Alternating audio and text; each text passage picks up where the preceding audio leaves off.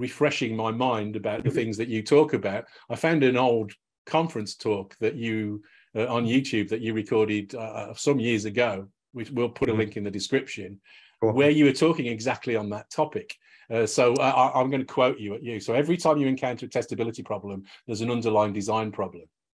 Could you just explain that idea a little bit more? Yeah, sure. Yeah, it's a weird thing. I just, if you don't mind me, like, backing into it a little bit from where it came from, at least in my recognition of it. In the very early days of like people trying to apply unit testing in systems, one of the things that came up all the time is like, oh, I've got a class, I want to write a test for a method on the class, but guess what? The method is private. What do I do, right? And it's kind of weird with that because an entire segment of the industry went on creating special add-ins to unit testing frameworks to go and say, okay, let's bypass the protection and let's do this, this, and this. And, it's kind of like, and, I mean, there were a lot of people who saw no problem with that. And to me, that just smelled funny, right? And then talking to people in the nascent XP community and stuff like that, I kind of like, people said, well, if you have a private method you want to test, then you're, chances are it's like maybe that's part of an abstraction that's begging to be pulled out of the bigger thing you have, and you can break it down into smaller pieces. So the thing that was, one thing to get about me is I basically am driven completely by curiosity, right? So I couldn't figure out why that was necessarily true or why it worked so often.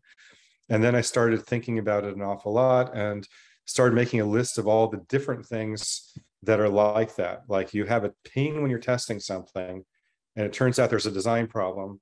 And then if you fix the design problem, testability becomes easy. Yeah. And, there's all sorts of things like that. So there's the thing of, private methods. Gosh, what are some of the other things too? Like you make a change, you have to go and change 15 tests in order to go and actually sort of change, the thing that you want to go and deal with. That can be a design problem as well. Yeah, there's all these little things that are like that. And what I finally arrived at was seeing a conference paper from, what the conference was. It was a spinoff of the OOPSLA conference. And someone was making the case, they mentioned a little bit earlier, that essentially good design is really an artifact of the way our minds work in a way. And, so he was going and making this case and going through and I said, aha, I get it. Essentially what it comes down to is that if you are, when you are trying to write tests for something, you're trying to write a program to understand the program. I mean, that's one way of framing what we do. Yeah. And if it's hard to write a program to understand the program, it's probably hard to understand the program, right? Yeah.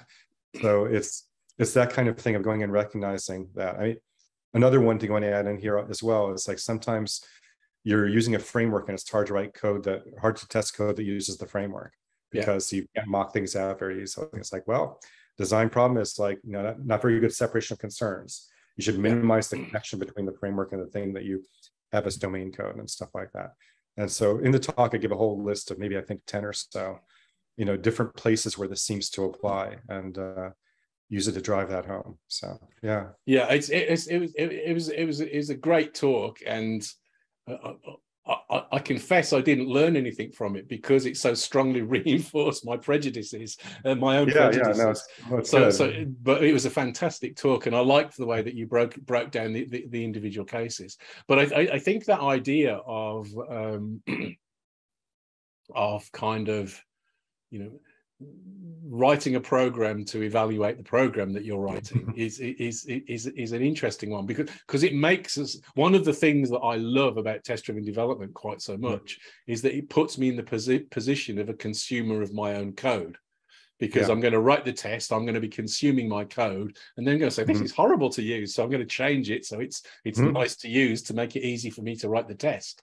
And there's a pressure on me to, I'd be rather foolish if I'm not going to expend some effort to make it easy for me to write my own tests, and therefore easier to use my own code.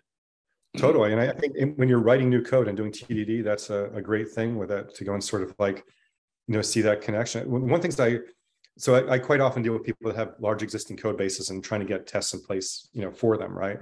And the thing about this that's kind of funny is that people can easily walk away with the perception that testing is just hard, because they're trying to test code that was never designed to be tested.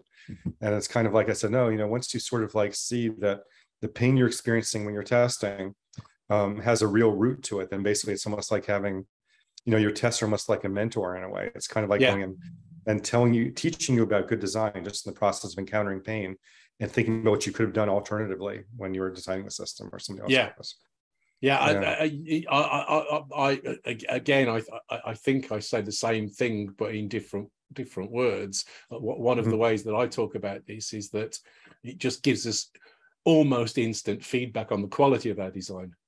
And that's probably the thing that I value most in test-driven development, more than almost anything else, is that I don't really.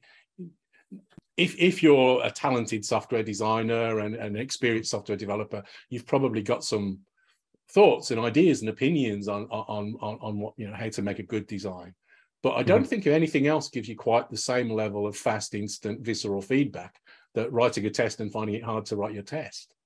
Yeah, it's weird because I've tried to dig back and figure out, well, hey, where did all this stuff come from? And of course, like, Kent Beck and Ward Cunningham and very, very early pioneers of XP and stuff like that. And I don't recall whether one of them said this or I just kind of like said, oh, put two and two together. But, their early work was like in Smalltalk, right? And essentially it's not quite a REPL, but you have something called the transcript window and you can just try things out, right? Yeah. And I thought, in a way, this thing of going in, doing unit testing is a way of going in sort of like building a REPL for what are quite often statically typed languages. And you're able to try things out in this test harness. Yeah. And then, of course, the great thing is that we have durability. It's kind of like those things can live forever, too. But yeah, the ability to play a bit in a way where it's easy to fail and not hurt things is just like a great affordance that testing gives us, too. Yeah. So I think that both of us would probably think of ourselves as kind of devoted TDD practitioners. We're both pretty committed to that being the best way of doing things, and therefore, presumably, without me putting words in your mouth, you like I wish that it was more widely adopted. Is this one of the barriers? Is this one of the barriers? Do you think that the fact that this is principally so? I think the implication of what we're saying is that this is principally about the quality of design. This is probably good designers maybe find testing easier, and poorer designers find it harder. Maybe that's the barrier to entry, because learning good design is difficult. This clip was taken from my podcast, The Engineering Room with Dave Farley, a monthly podcast with some of the brightest minds in software engineering. You can find full episodes on all your favourite podcast platforms, including Spotify, Apple Podcasts and Amazon Music. Your support helps us to bring you these regular episodes, so please leave your positive review on your preferred podcast platform to help us to continue to grow and bring you great guests and their insights. Thank you very much for listening.